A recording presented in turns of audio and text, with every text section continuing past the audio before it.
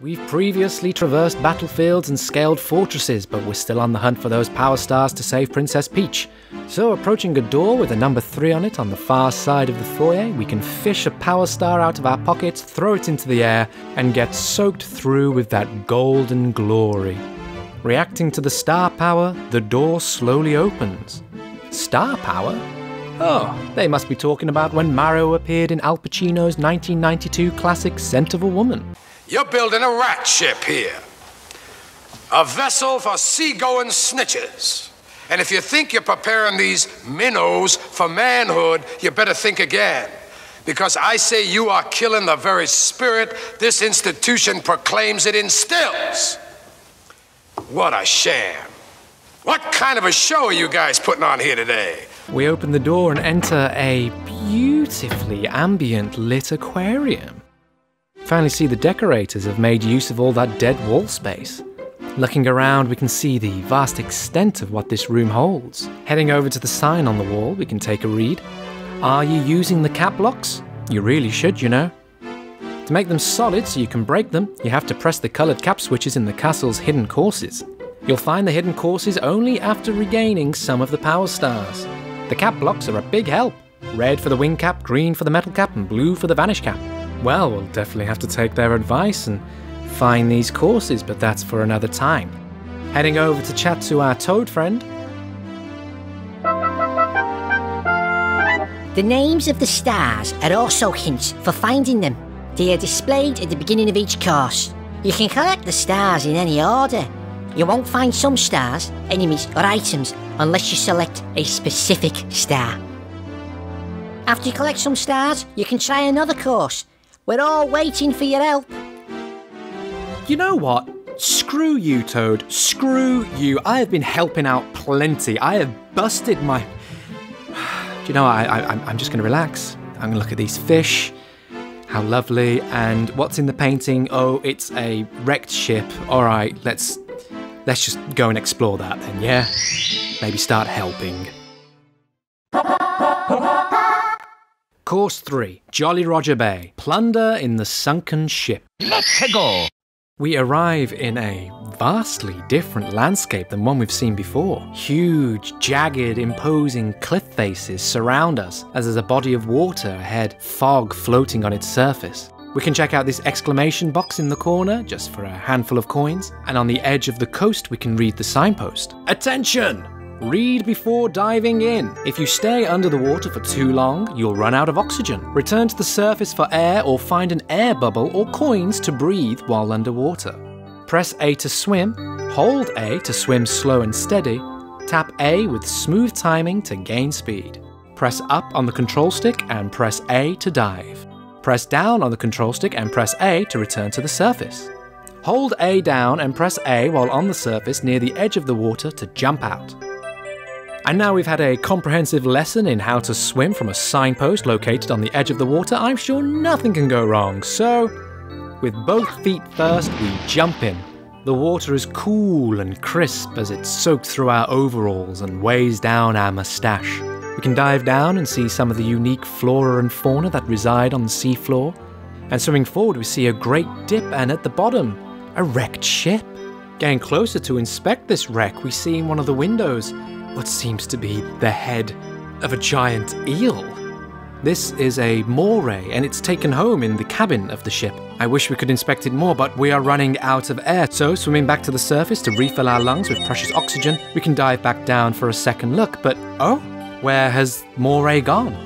Has he slipped back into the cabin?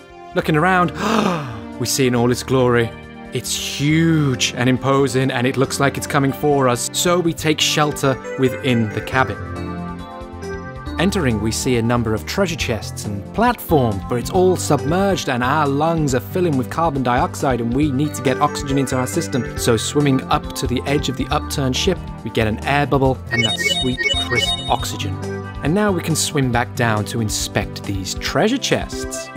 Maybe we can open one underwater. Getting closer and oh, we're electrocuted.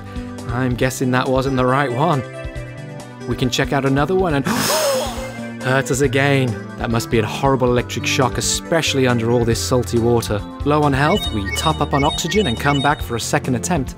checking out another treasure chest we haven't yet inspected, and oh, we get electrocuted again. Well, probability says that this fourth one will be the correct one. So we open it, and out pops an air bubble, because that's how breathing works, kids. We can swim round, and we open number 2, number 3, and finally, number 4. And as we do, the ship begins to shake. We look up and we can see the water beginning to drain. Oh, thank goodness, no more chance of drowning. And now all these platforms are sticking out. Well, only one thing to do, and that's climb our way to the top. But of course, years of being underwater has led to these platforms being slippy with moss and other algae. As we try to jump up, we keep slipping down. But perseverance and some sandpaper on the bottom of his boot, Mario makes his way to the top, where an exclamation box is just waiting to be punched. Upon opening, we find our first power star. Here we go! And now on to number 2. Can the eel come out to play? Let's go! So we're back in the bay, and it looks like we need to find this moray. So jumping back in the water, we can swim on down to where we found the eel before. But as we're swimming along, we notice there's the ship. It's now floating on the surface of the water. That rumbling before, it must have been the ship auditioning itself as Davy Jones's new ride. Diving under this ghost ship and down to where it used to lie, we can see quite a different landscape ahead of us. We swim through a circle of coins at the entrance of the cave system and pick up a one-up mushroom. And as we head back out, there's the eel. And one thing I want to know is, will he come out to play? We approach him to play, and oh, he does not want to play. This is like the time my dog bit me in the face. True story. It's a good job we're in salty water to clean up this inevitable infection from this bite, which I didn't have when my dog bit me. True story. We turn back around and see the eel has come out of his cave, and at the end of his tail is a power star. Looks like we're gonna have to risk a mauling again and getting close and personal. Swimming around, trying to catch up with the deftly swimming moray, we eventually hit the power star, which flies back to the entrance of his cave. The moray is heading in the same direction. Oh, now it's a race to the death. If we get there in front of it, will it try to eat us? But luckily, we get the power star and are transported out to the level. Here we go! Treasure of the Ocean Cave. Let's go! So now we have to find an ocean cave. The only place to find one of those is in the ocean. So we jump back into the water and swim on down to the crater. We can see the moray out for a little explore, avoiding it the best we can. Let's see if where it sleeps is the cave where the treasure is held. We swim on over, but we can't get in. I know firsthand you do not want to be caught playing around where the animal that bit you sleeps. True story. So we head on to the other cave system where we got that one-up mushroom from the Ring of Coins. Avoiding the moray, we swim on through and up, and we breathe in fresh air. Well, it's difficult to know how fresh it is air in a cave, so perhaps very stale, old, spore-ridden air. We see a signpost, keep out! That means you! Arrgh! Anyone entering this cave without permission will meet certain disaster. Pfft, who cares about warnings like that? And my hubris almost gets the better of me as a huge chunk of rock nearly falls on my face. Narrowly avoiding it, we can run past some Goombas until we do get splattered by a huge chunk of rock. Oh, that's the last time I scoff what a signpost says. Gee whiz. Collecting some coins to restore our health, we see in the corner a platform with some more treasure chests. Checking out what the signpost next to it says. Arr, ahoy matey, I have sunken treasure here, I do. But to pluck the plunder, you must open the treasure chests in the right order. What order is that, you say? I'll never tell. Well, Captain. Well, thanks, Captain. We're an utter waste of a board and pen. So we can try to open these treasure chests and yep, we get electrocuted. That obviously wasn't the correct one. Heading to the one at the back. Oh, that one opened. Trying our luck with the second one. Oh, we're on a roll. Let's see the one on the right. And then we open the fourth. And out pops the power star. Bad luck, Captain. Maybe just bury it in the sand next time. Here we go! Red coins on the ship afloat. Let's go! Our 4th star tasks us with finding the 8 red coins of the level. So heading towards the edge, we can see one floating in the distance. We head on round to as far as the sand will take us to climb a spike sticking out of the water. Reaching the top, we collect our first and decide to show off, and oh, it hurt us. Let that be a lesson. Chatting to our bob-on buddy, we might as well open the cannon for whenever that needs to be used. But now to look for the other red coins. We can jump back into the water and swim down to check out these clams. And as they open up, what a beautiful red coin in the center. I feel like the birth of Venus and Botticelli should paint me right now. But then I get slammed in the clamshell and it hurts, so we swim away onto the next clam. Any coins in there? No, just the remains of a poor Koopa Trooper who wasn't so lucky to escape. Up to the next clam, we find our 3rd red coin. And then swimming up to a ridge, we can find our 4th. Topping up on air, we can swim down to the bottom of the cavern to see if there are any lying on the floor. And this is where we find another clamshell. Waiting for it to open, we can pick up our 5th. Avoiding the moray, we swim as fast as we can back to the surface. And now 3 more to go. As we look at the newly reclaimed ship, we can see all 3 floating on top. So now we know where we need to be. Checking out the cannon that our bob-on buddy has opened for us, we can jump in, take careful aim at the ship, and with hopes of landing on deck, fire ourselves through the sky. And our aim was much better than we thought. We land straight onto the 6th red coin. The motion of the ocean is causing this box to perilously slide up and down the deck. This needs to be fastened down securely ASAP, otherwise the captain will lose his license. Jumping up to the top of the cabin, we can pick up our 7th, and then our 8th and final red coin. And up pops the power star, which we can grab.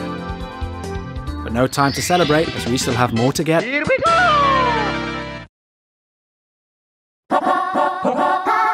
Blast to the stone pillar. Let's go! Okay, so it seems like we need to blast to a stone pillar. So jumping in the water and swimming over to the cannon, we can jump in and see what stone pillars are available to us. There's one there which we've already climbed to get the red coin, but there in front of us are 3 more. Now, eeny, meeny, miny, mo, let's go for the middle one. Blasting across, we can't take hold, we fall into the water. So, jumping in for a second shot, we'll aim for the one on the left this time, as the middle one only had a 1-up mushroom on top. Aiming a little bit higher so we can grab on. Yahoo! Yeah! Oh, we've taken hold right at the precipice of that point. And as we can see, there's a balcony hidden from view with an exclamation point box on top. I think we know what might be inside this, so making sure we're aimed up to jump off. We jump across, flatten ourselves down, shatter our back, but it doesn't matter. There's the power star.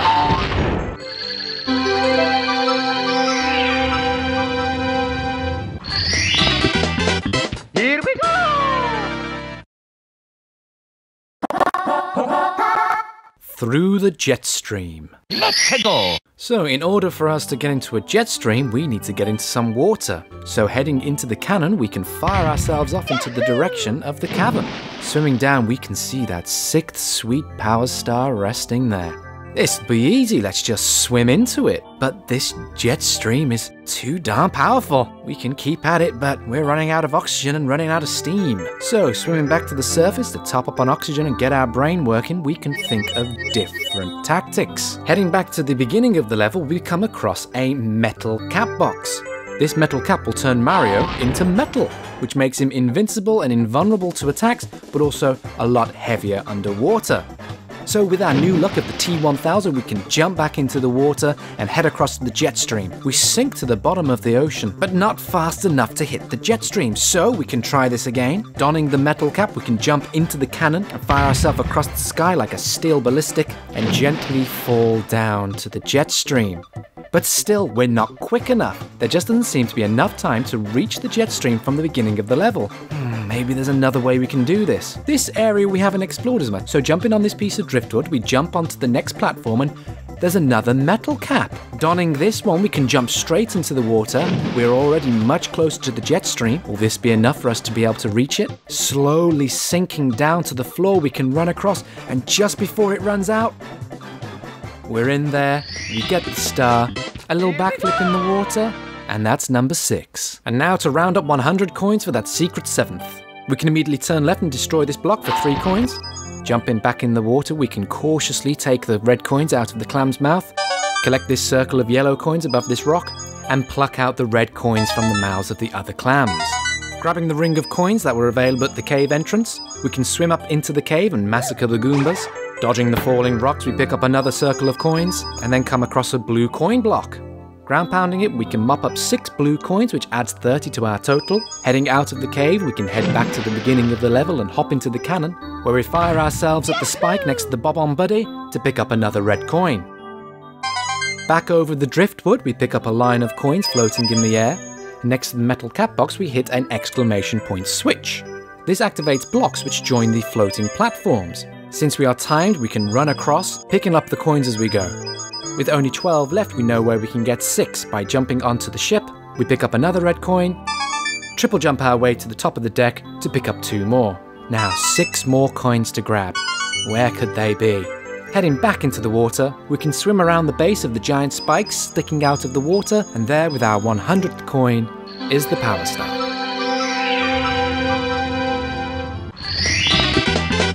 Here we go! Now that we've collected all 7 Power Stars, it's time to ask, what is the story of Jolly Roger Bay?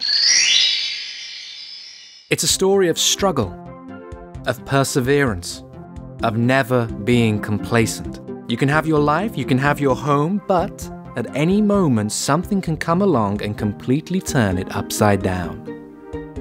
Never settle. For what you may think is stability is actually a solid foundation for change. But change isn't necessarily a bad thing. It opens new doors, new possibilities to life, different experiences, new beginnings. But through all of this, just remember to never stop striving. For the tide will come and go. We can either try to hold it back, or we can go with the flow.